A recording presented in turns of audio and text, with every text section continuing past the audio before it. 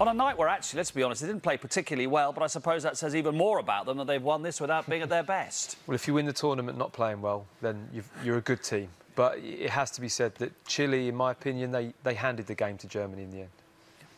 Yeah, the mistakes that Chile made and the chances they had, I think they had 20 chances to Germany's 8.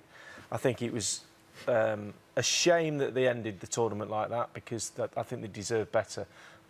But the German side, you know, you give them any sort of chance and they will finish you off, and they did that. The goal was down to a mistake. Medal knocks it back. Diaz gets it on the edge of the box. Got so much time of what he's doing here. He knows he's going to get closed down the edge of the box, and Werner just sets up Stindl for a little tapping. It's almost like he's got too many options here. You know, you can play out, you can play to the keeper, you can go longer, you can miss it out. To turn and not know your bearings or awareness of where you are on the pitch. That was an option as well, to try and dribble past all the German players, but it was the wrong one. It was not a wise option. This, as much about the teams and the logistics with the World Cup in mind next year, this was about VAR and road testing that with the World Cup in mind.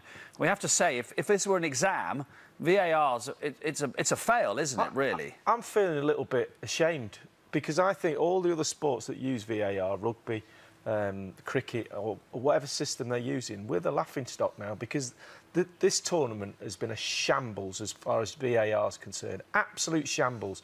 How many times we've used it, how many times we got it wrong. And tonight, I was actually joking, saying, I bet he gives him a yellow after looking at it, as a joke, thinking he can't possibly, it has to be a red. It's not even a red, it's a purple. It's so obvious. I mean, he goes across Yara, and OK, fair enough, he might not see it from his angle, so he's done the right thing. Watch this. Now he's seen that angle from the replay. How that is a yellow card in anybody's book. So it's violent conduct is what he'd be sent off This for. angle here, though, you say he hasn't seen it. Look at the referee on this angle here. I mean, this is what VAR takes away. It takes away the gut reaction of the referee. From that angle, he can clearly see. Yara's clapping. Yeah, because he knows he's got away with it, doesn't it? Yeah. It takes away from the referee actual natural instinct in the game to see the incident, know what the end result is, and administer the correct. Well, it was interesting because when it's happened, we thought, oh, you know, he might have been on the blind side, not seen it all. He's going to use VAR. That's good. It seems to make sense. This is what it's here for. So he'll run to the touchline, see the replay. There has to be a red card that follows. Maybe he's left his red card in the dressing room or something, because that is absolute. To only give a yellow there, as I said, they must be looking at, other sports must be looking at us and saying, what a joke football is. But the people up in the box viewing it as well, who clearly have a radio link to him, how can they all look at that as well and not think that that's a red card? It's beyond. All of them. Yeah. Get them all, put them in a van and drive them off somewhere, because that's not good enough. Well, this is what we'll talk more about VAR in the last part as well. The misses and the successes. There've been more of the former, it must be said. Lots of chances for Chile in that second half as well. Lee talked about 20 attempts on goal throughout the game. These are the second half chances. Bolt them all together. They'll be sitting in the change room thinking, how on earth have we not taken at least one of these? Well, I think we said at half-time as well, it's encouraging for Chile because they've created chances and they had the better chances. This one, Vidal, I mean, he's just leaning back for a player that quality. Pooch does brilliantly well here to keep the ball in play, and then the sub has just come on. Segal, pretty much his first touch. Yeah, leaning back. And they weren't half chances, they were really good. And as defenders, you like what the Germany did there? It was clever, because we all thought, and the probability was that Sanchez was going to do the same free kick, that bendy one over the wall, but the opposite side of the keeper, which is a real threat to go in. Just before he set off to do it, the German defender dropped to the line, and I think it just changed his mind to have to go the other side, and ter Stegen dealt with it. OK, we'll go back to St Petersburg. They've got to get it right in world football, and if at the World Cup next summer a British team is on the wrong end of a decision and VAR hasn't rectified it, then we'll never hear the end of it. And Matthew, of course, was playing in a famous game in Bloemfontein when VAR goal line technology, you would have loved that, because it would have been 2-2 and England would have won 4-2. Oh, it would have helped the result no end.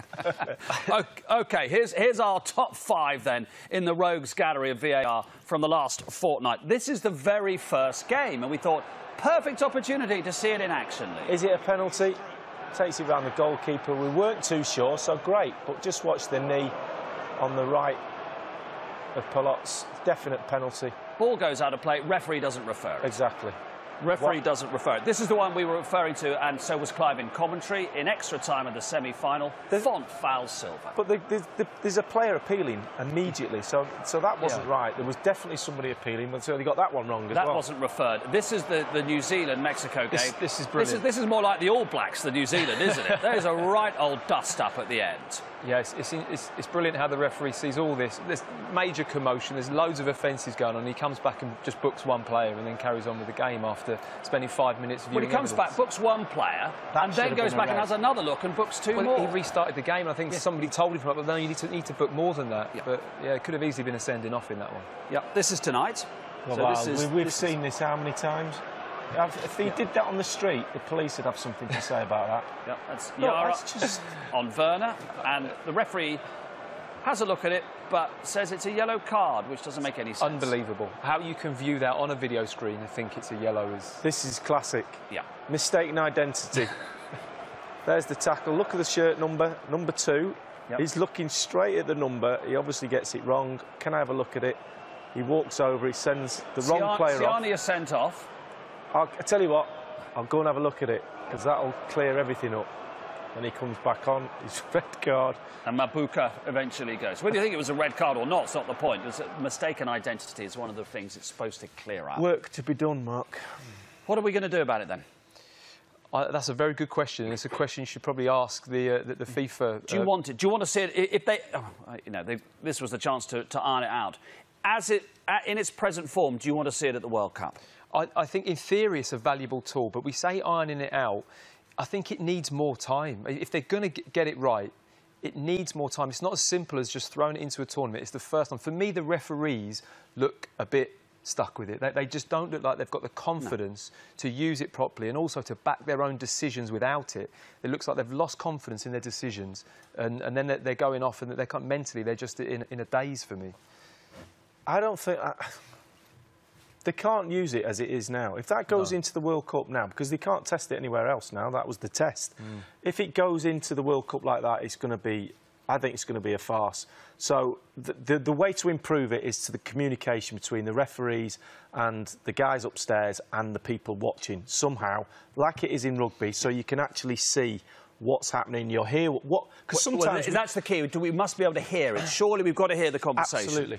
Absolutely got to be able to hear that conversation. I think it would be hugely improved if the referee didn't have the ability to go off and look at a screen himself. I don't understand why the referee needs to do that. If you've got people in a room viewing it for you and giving you radio information, and like I say, we can hear that information, so we understand what they're discussing, they can make that decision for him, and it takes that pressure from him going to the sideline with 80,000 people. I've got it. Referee, take the ref off the pitch, put him upstairs with the tellies, watching it from above so he's got a better view, and then in loudhailer tells the players what's going on. So referee from the stands. Absolutely. Well, a lot of people have wanted to do that.